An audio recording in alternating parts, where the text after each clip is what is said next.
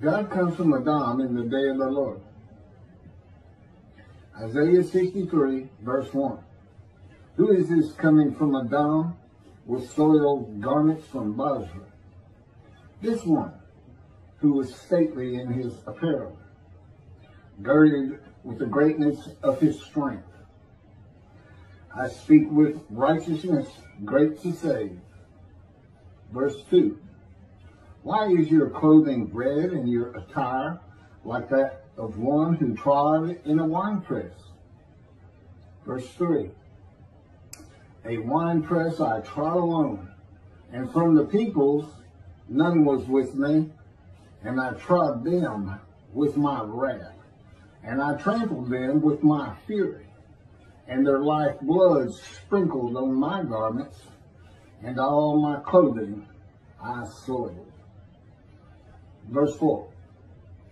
For a day of vengeance was in my heart, and the year of my redemption has arrived. Verse 5. And I looked, and there was no one helping, and I was astounded, and there was no one supporting, and my arm saved for me, and my fury that supported me. Verse 6. And I trod peoples with my wrath, and I intoxicated them with my fury, and I brought their power down to the earth.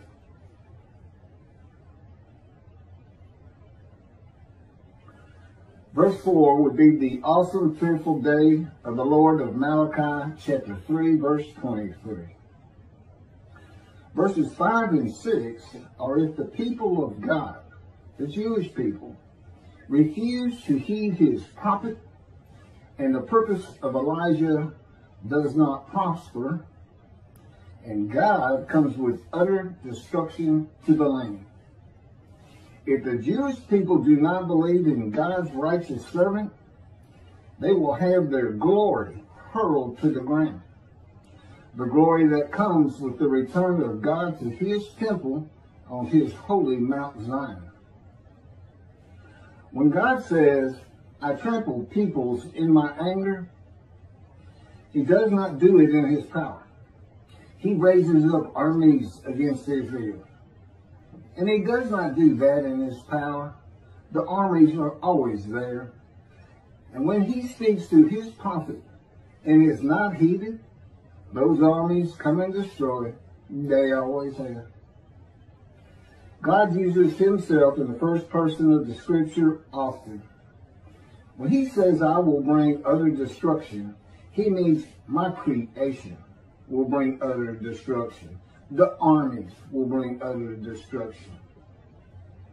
God is his creation. That he can do it in his power simply makes the destruction seem more assured of happening. To instill fear of him in his people, if his prophet is not listened to and heeded.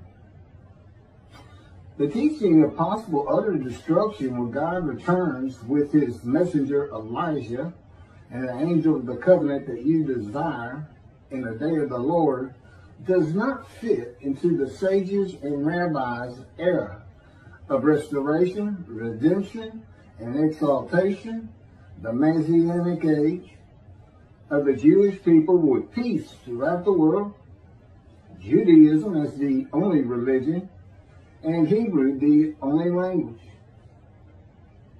If Elijah's purpose fails, utter destruction to the land occurs as it once did by the Assyrians to the northern kingdom, and by the Babylonians to the southern kingdom, and in all of Israel by the Romans. Today it would be Islam. The day of the Lord begins when the lands of Abraham bloom again after years and years of desolation. And the ruined cities in Jerusalem are rebuilt by the Roman dispersal. When this happens, the time to come for the new covenant has arrived. And that time is today. The land blooms again, and it began in 1948 when the state of Israel was created. It's very simple. God is saying, in Isaiah, when you come back, I'll come back.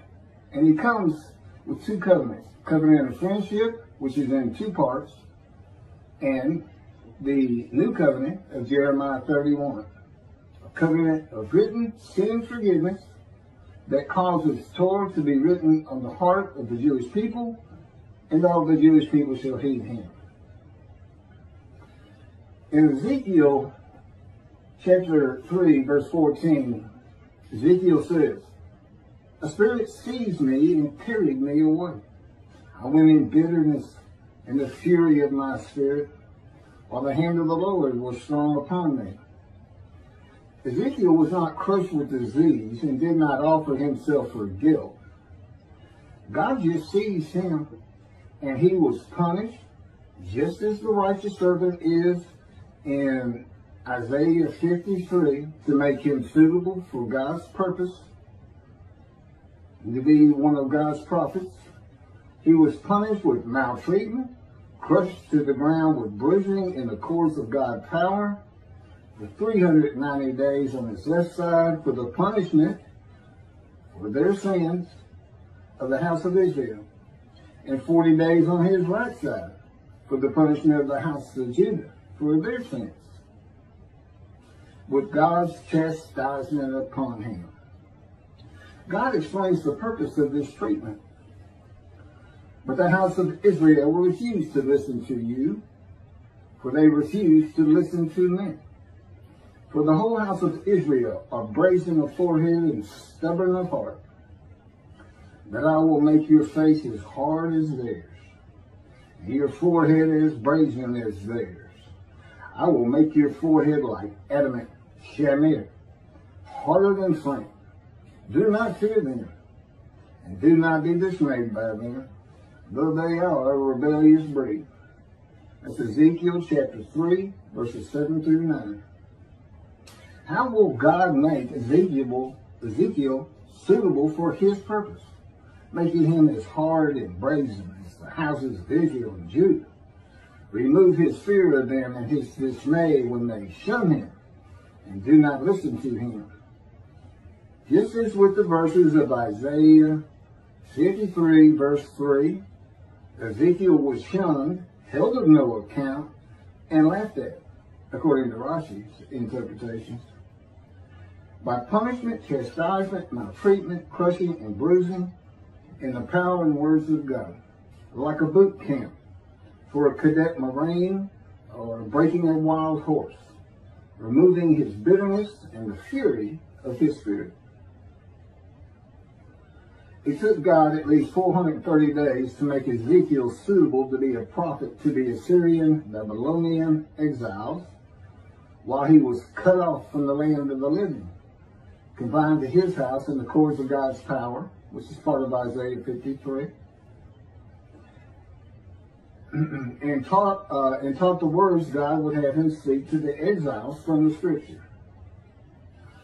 God's righteous servant is a Gentile from a Christian country who has to go to a strange country of a foreign language and be taught Hebrew and Judaism to make the many righteous.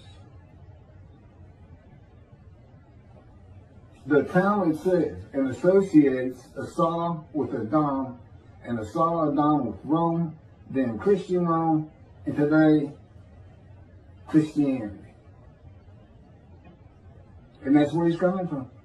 And he wasn't allowed to pass through Edom in the Exodus. Edom wouldn't let the Israelites, Moses, and God and his angel pass through.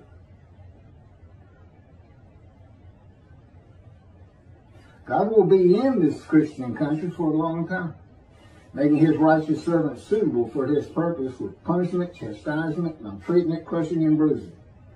A purpose that might prosper. Ramban was correct in chapter 12, paragraph 2 of the laws concerning King Moshiach as to the arrival of the anointed one before or after Elijah, when he says, all these and similar matters cannot be clearly known by man until they occur, for they are undefined in the words of the prophets. It is the arrival of God's righteous servant that Judaism should have been concerned with all along, and in particular, his role as Elijah, who doesn't have a description, but he's in Malachi 3, and he has the same purpose. He's not the man described as Elijah of the Bible, but his purpose is the same. Make the many righteous, bring the Jewish families back together, one to the other, being mindful of the teachings God gave Moses, of his laws and commandments for all of Israel. And that follows with Elijah, but no description. But it's the same, and it's the purpose they might prosper. If he's not successful, God comes with utter destruction to the land. Isaiah 53, God has a purpose that might prosper that's not specified. It's to return to his temple, we find in Malachi 3, verse 1. And it might prosper. It's, so the purpose of the righteous servant is the same as the purpose of Elijah. Teaching that Isaiah 53 to Jewish people prevents this in God's righteous servant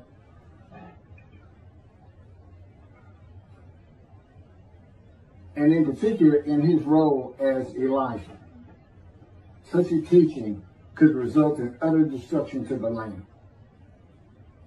If Elijah is not recognized by description and is not believed, he cannot recounsel the Jewish families one to the other through practicing Judaism, clearing the way for the Lord. Elijah's purpose will not prosper. When the Lord comes, it will be with utter destruction to the land of Israel. There's approximately 7 million Israeli Jews today. A bell should chime, never forget, when you hear those kind of numbers. And this is God's words. But it's not part of the Messianic era. Rabbis says Moshiach will compel all of Israel to walk in the way of the Torah. Perfect the entire world, motivating all the nations to serve God together. There will be neither famine nor war, neither envy nor competition. The entire world will be solely to know God. And the Jews will, therefore, be great sages and know the hidden matters with an understanding of their Creator to the full extent of human potential. This does not account for the reality of the world in commentating on the Scripture.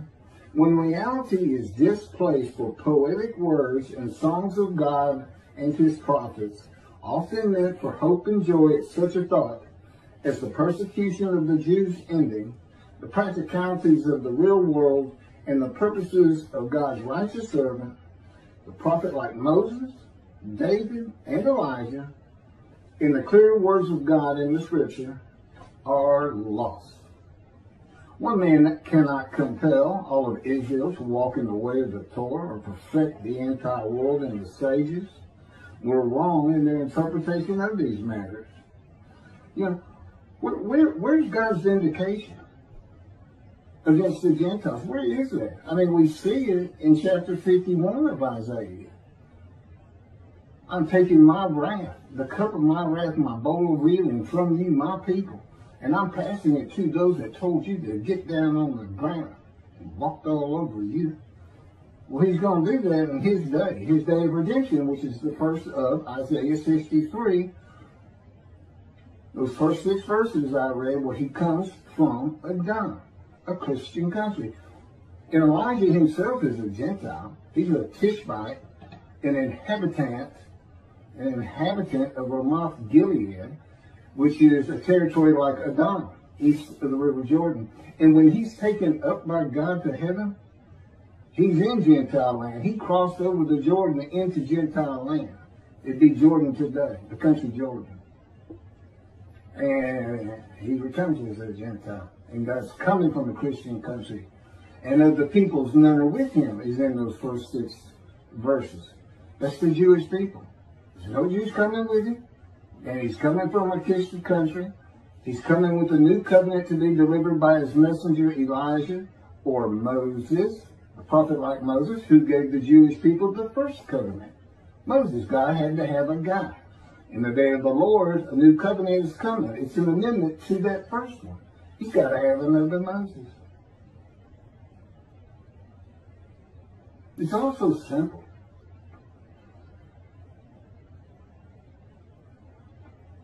Compel all of Israel to walk in the way of Torah or perfect the entire world.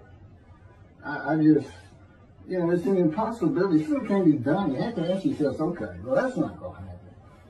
God doesn't work like that. This world's not going to change like that. What is there? Well, you have to read these covenants of friendship. And quite frankly, do the Jewish people want the entire world to be a Jew? Do you want 2 billion Christians and 2 billion Muslims converting to Judaism? I mean, right there you're looking at somewhat like 4 billion to 4 on voting matters at synagogue.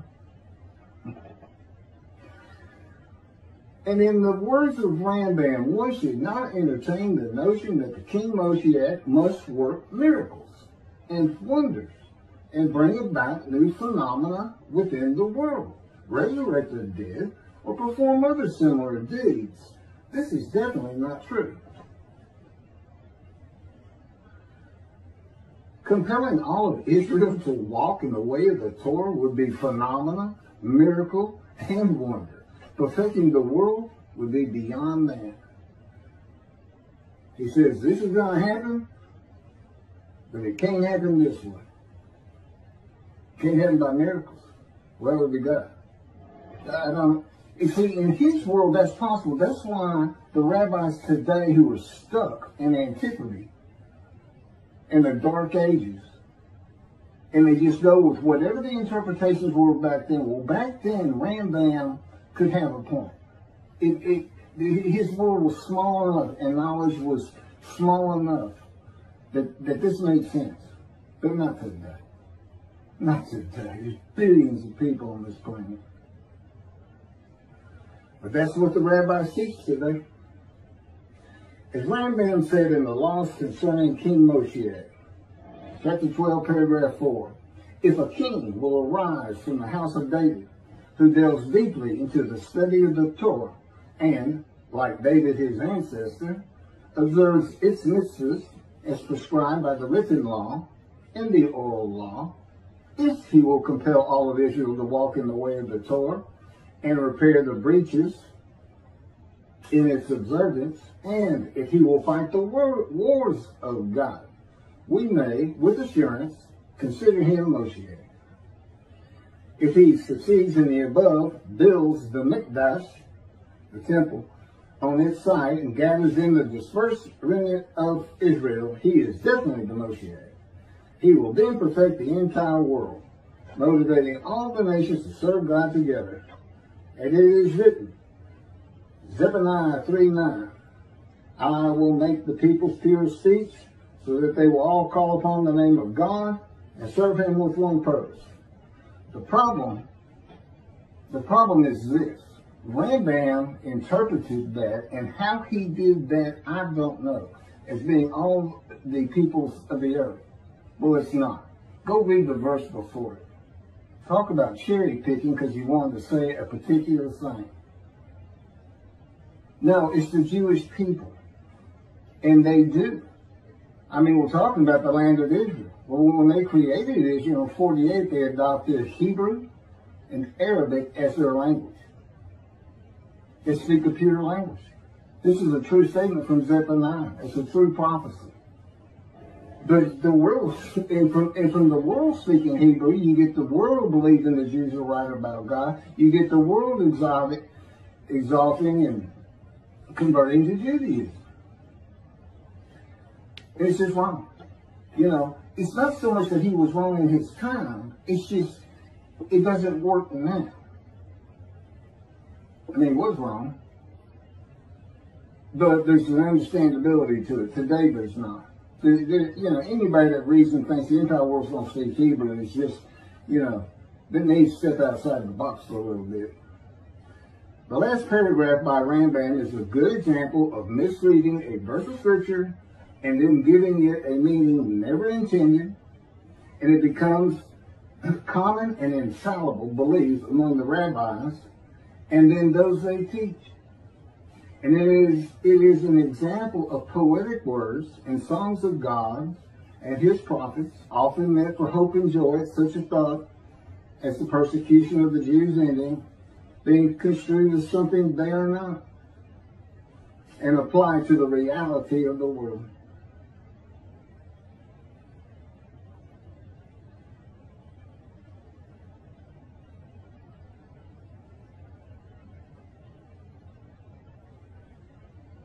Here's what Zephaniah 8 says. This is right before 9, where he says, I'm going to make the people of a pure speech. This is the Lord. But wait for me, says the Lord, for the day when I arise as an accuser. Okay, that's the day of the Lord. When I decide to gather nations, to bring kingdoms together, to pour out my indignation on them, all my blazing anger. Indeed, by the fire of my passion, all the earth shall be consumed. Now, how is that perfecting the nations? How is that bringing peace and harmony among all the countries and peoples of the world? That Moshiach, he's not even Moshiach according to Rambam if that's not done. And that is still taught today. God has tested the world with the Jewish people, and the world failed. The fire of my passion is God's anger at the world and his love of the Jewish people in one metaphor, and the earth being consumed is a poetic way of saying the world will have no meaning to him or his people in the day of the Lord, the Gentiles.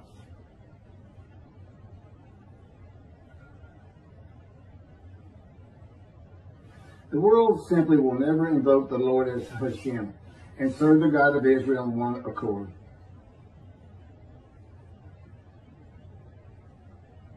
$2 billion or so Christians and 2 billion or so Muslims are not going to wake up one morning and in one accord speak Hebrew and denounce their false gods.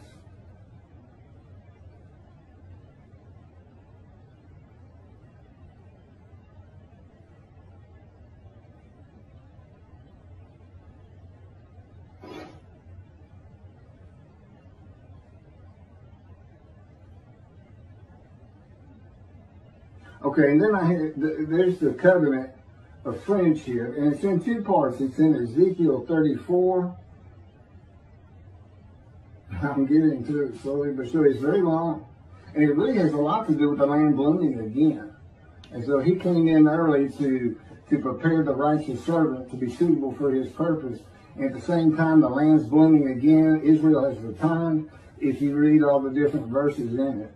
And that's Ezekiel 34, verses 23 through 31. And then in chapter 37, you have the rest of the friendship covenant, which is also very interesting, and includes placing his sanctuary back amongst his people. So he knows it's not there. And he knew it when he had this written in the Hebrew Bible. That's chapter 37, verse 24 through 28 of Ezekiel.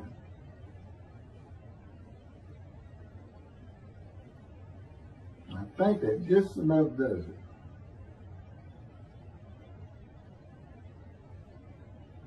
One last thing. The day of the Lord is to complete and fulfill the remaining prophecies of the Hebrew Bible, deliver 2 specific covenants, build the 3rd temple, and God will have his vengeance for vindication against the enemies of the Jewish people. The Jewish people will never be overthrown and uprooted again, will no longer bear the taunts of nations, and will rest secure in a time of peace. All prophecies fulfilled by one man, who is God's representation, who brings before the Jewish people, by his actions and words, the will of God in the day of the Lord. As Moses did in the Exodus to the promised land. He is God's righteous servant, his messenger of the new covenant, and recounselor of Jewish families, Elijah. He is the anointed one, the shepherd God calls my servant David, and his veritable mouthpiece on earth, and writer of his words, the prophet like Moses. That's what they say about Moses, that he spoke to God face to face, and his one friend to another friend. And I'm going to talk about that on another video. Thank you very much.